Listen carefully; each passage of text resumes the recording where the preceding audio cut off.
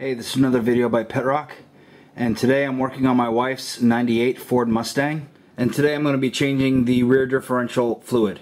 This differential is a 7.5 inch differential with 2.73 gear ratio. While I'm working on this specific differential, the steps shown in this video apply to Ford 8.8 rear ends. The only real difference would probably be where the location of the fill hole is. So the first step is to get the rear end off the ground. You want to do it so that the differential is actually as low as you can possibly get it, because on this vehicle the gas tank is pretty much in the way, and so you want to get the axle low so you have more room to work. The way I did this was I put jack stands just to the inside of the lower control arm mounting bracket on either side, and that allowed the rear end to drop down at its full extension. I also have the front end up on ramps. You don't have to do that. I just have it done this way because I was working on something on the front of the car earlier. You want to set up a catch pan underneath the differential, because once we start removing these bolts here, oil could start to drip out. And gear lube has a distinct odor that is not very pleasant. So you want to try to catch as much of it as you can. So you just remove all the bolts except for the very top one. You just loosen that one a couple turns. The reason being is we need to pry this cover plate away from the differential, and we don't want it to just drop when it comes loose. So these are 1/2 inch bolts. Just unscrew them. There's one bolt that is special, and it contains the differential identification tag. On some differentials there's a bolt that has a stud coming out of it that this tag is attached to. You need to keep track of which one that is, so you'll put it back in the same spot and also put the tag back on. On this differential there isn't a special bolt, it's just a normal bolt like all the others. So ultimately don't lose track of this tag. It tells you all the information about this differential, what gears are in it, what size it is, and things like that you'll need for potential service later if you ever need to get parts for it. See, and there's the tag.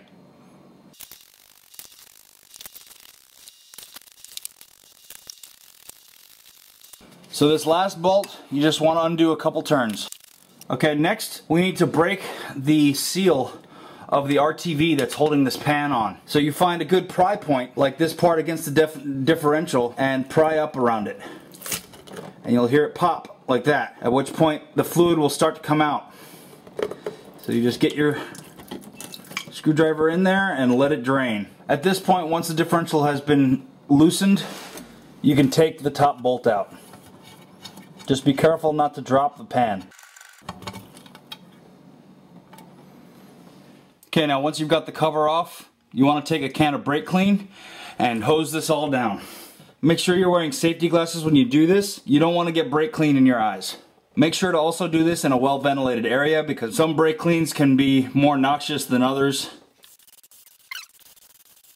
So once you've given its initial hose down, you want to put the transmission into neutral and rotate the drive shaft so that the differential case and gears will rotate so you can inspect them all. What you're looking for is you're looking at the teeth of the ring gear, as well as the teeth and operation of the spider gears. If you see any chunks missing or if you see any abnormal wear, then you need to look deeper into getting a differential service.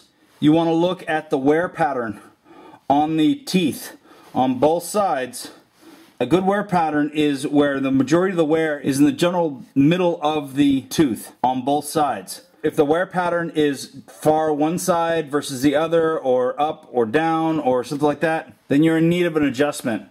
Depending on where the wear pattern is will determine how difficult the adjustment is. It could be just as simple as new shims being put in here and here to move the ring gear in and out, or it could be as complicated as having to add or remove shims from the pinion on the other side of the differential. You should also rotate the spider gears, and you do that by rotating one of the tires in one direction or the other, like this. You want to inspect all the gears. You want to move them back and forth, like that, and that'll discover problems like I'm having here, where this gear is actually loose. So if you look closely, as I slowly move one side,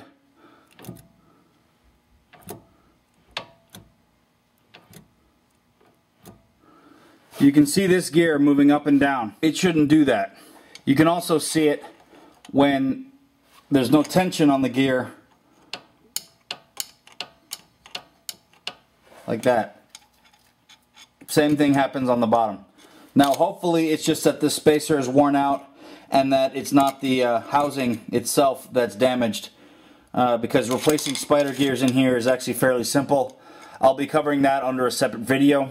But primarily while rotating, you're mainly looking for wear patterns and potentially loose or damaged parts. Okay, now that you've inspected all the gears, you want to take a paper towel and scoop out as much of the remaining oil as you can.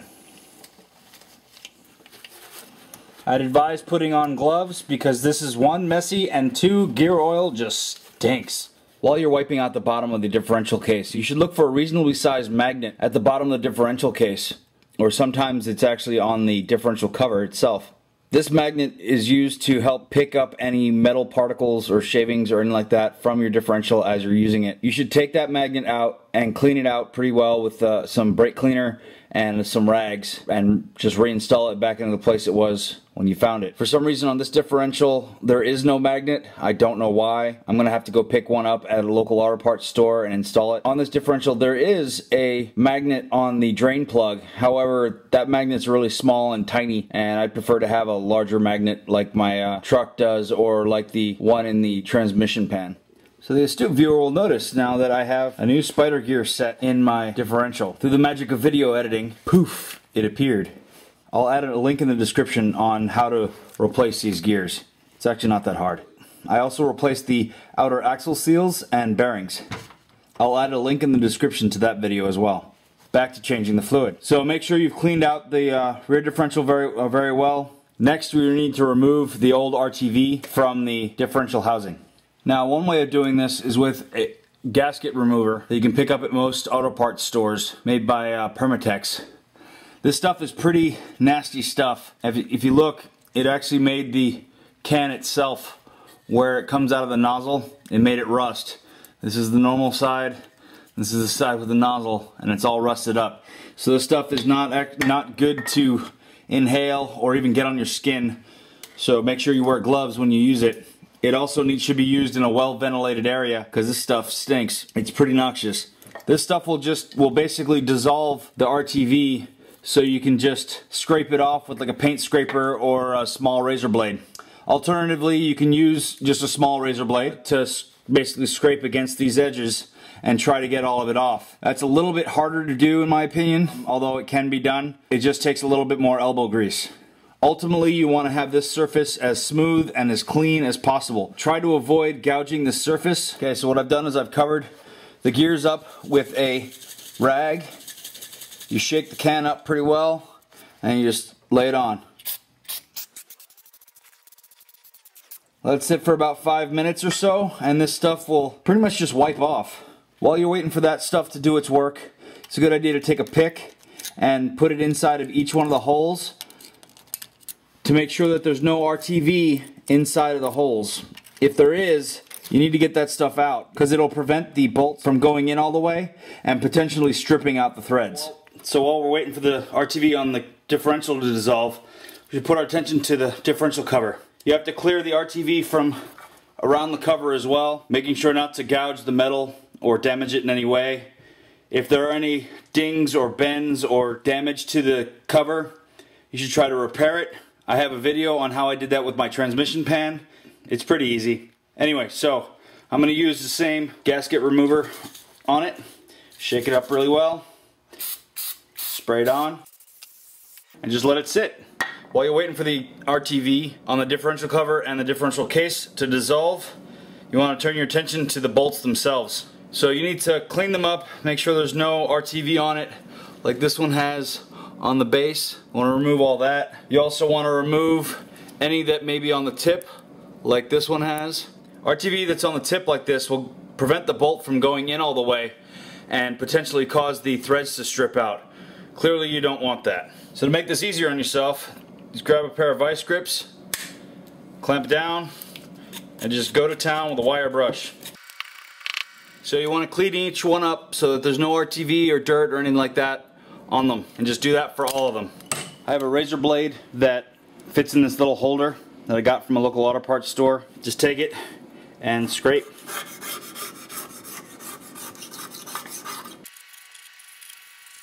See how easily this stuff is coming off?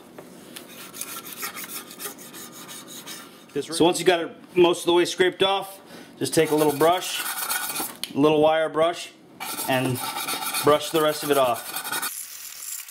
Next, take some brake cleaner and clean off any residue and any old oil from the inside of the cover. You want to make sure this is very clean. If it has any oil on it, the RTV won't stick to it and you won't get a good seal and you'll get a leak. Now we're going to move back to the differential. Now I'll take my scraper and just scrape off the RTV. Once you've got it pretty clean, take a wire brush and scrape off any of the excess. Okay, once you've got it clean, now you got to remove any of the residue from the chemicals or even from the RTV from the sealing surface. So take a little bit of brake cleaner and hose it down again. You may also want to make sure that no RTV got onto your gear set and clear off any that may have. Spray a little bit of brake cleaner on a clean paper towel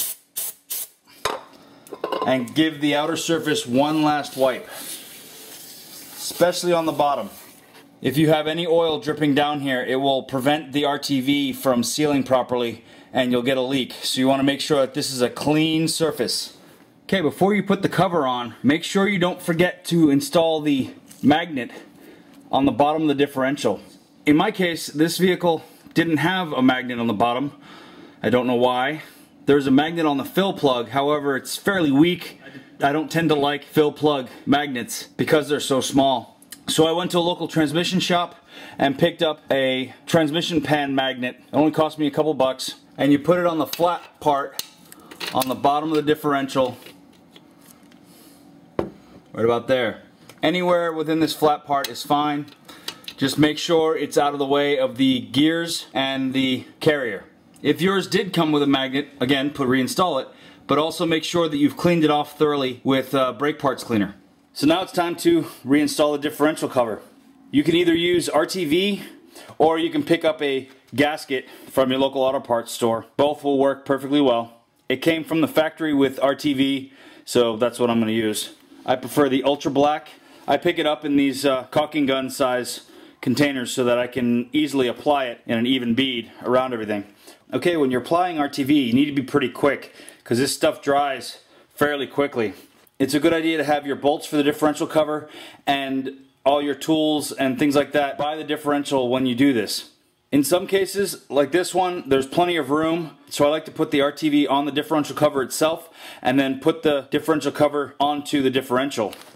On some vehicles, like my Dodge Durango, there isn't very much room to get the differential cover into place, so I put the RTV on the differential itself and then put the cover on top. That helps prevent the RTV from smearing and getting in the bolt holes and things like that. Just apply a continuous bead around the differential cover.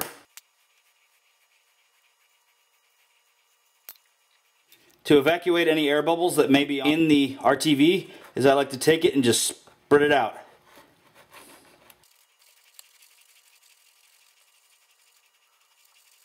If you get any on the bolt holes, just take a pick and spread it out.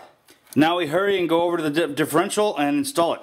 So now you take your cover, stick one bolt into the top and slide it into place. Sorry if I'm blocking, but take one bolt and put it on a couple turns, take a couple other bolts and slide them in just barely by hand. Do not press down on the differential yet. Sorry if I'm blocking. You want to start all the bolts by hand. You do not want to cross these. Now last but not least, take your identification tag and put it in the bolt hole.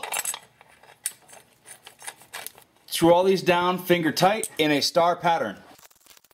Just until they hit the differential cover. You do not want to tighten these down yet. Okay, now you want to take your wrench and you want to tighten down each bolt until you start seeing RTV squish out areas like here and places around. You don't want to tighten down the bolts all the way. You tighten in a star pattern.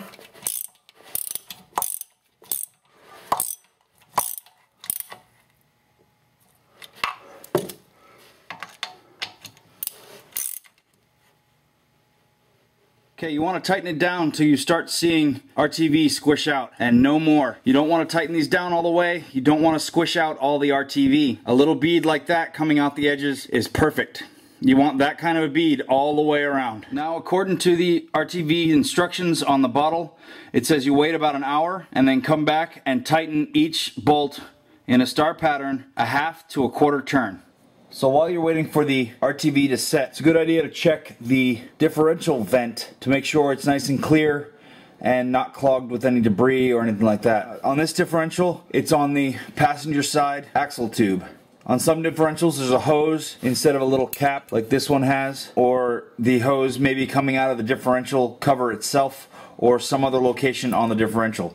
Either way, all differentials have some form of vent on it to relieve air pressure as the oil inside the differential expands as it gets hot. So in this case, it's a 1/2 inch nut that you just loosen up. And drop on the floor. So on this one, you can't really look through it because there's a cap on it. On ones that take a hose, you just want to look through and make sure it's nice and clear. It's also a good idea to take a pick or something and clear out the hole in here, make sure that's nice and clear. Either way, take some brake cleaner and shoot it through the hole. Make sure it's nice and clean. Gonna take a rag, clean out the bore. Take a little bit of anti-seize, just a little bit like that, and reinstall.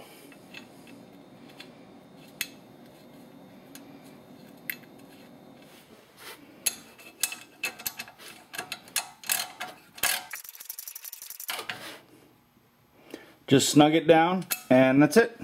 Okay, now it's been about an hour. So what you want to do is, according to the directions on the RTV tube, it says after an hour come back and tighten each one of the bolts down about a quarter to a half turn, and that's it. So that's what I'm going to do. Do it in a star pattern.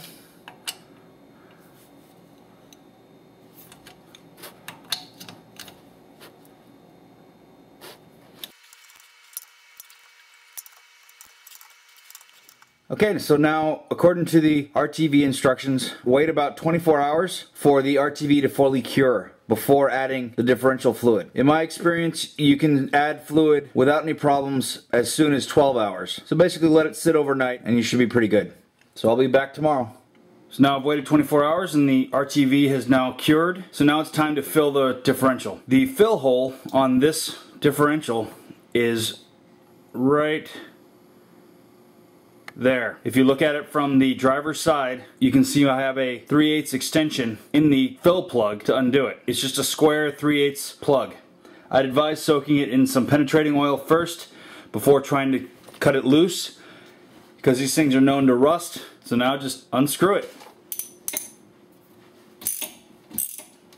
So if you look closely at the plug, there's a magnet on the end. This one's picked up a little bit of metal shavings, metal particles right there, but it actually doesn't look that bad. I would have expected to see some kind of metal particles on here. Since my gears were worn, I'm more leaning towards this magnet not being sufficient as something to catch any metal particles in the fluid, which is why I added that larger magnet to the bottom before I bolted the cover on.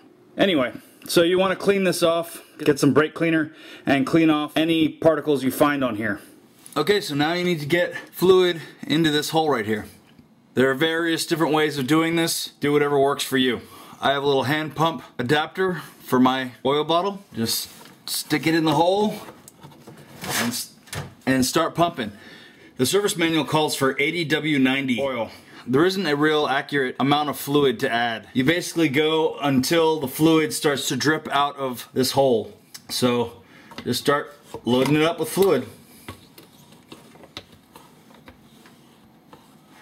And there we go, it's full. Make sure to have a catch pan underneath to catch in the fluid as it pours out. Now just put a little bit of anti-seize on the end of the bolt and screw it on in. So you torque this down to between 21 and 30 foot-pounds. I like to half that number, so that'll be 25.5 foot-pounds.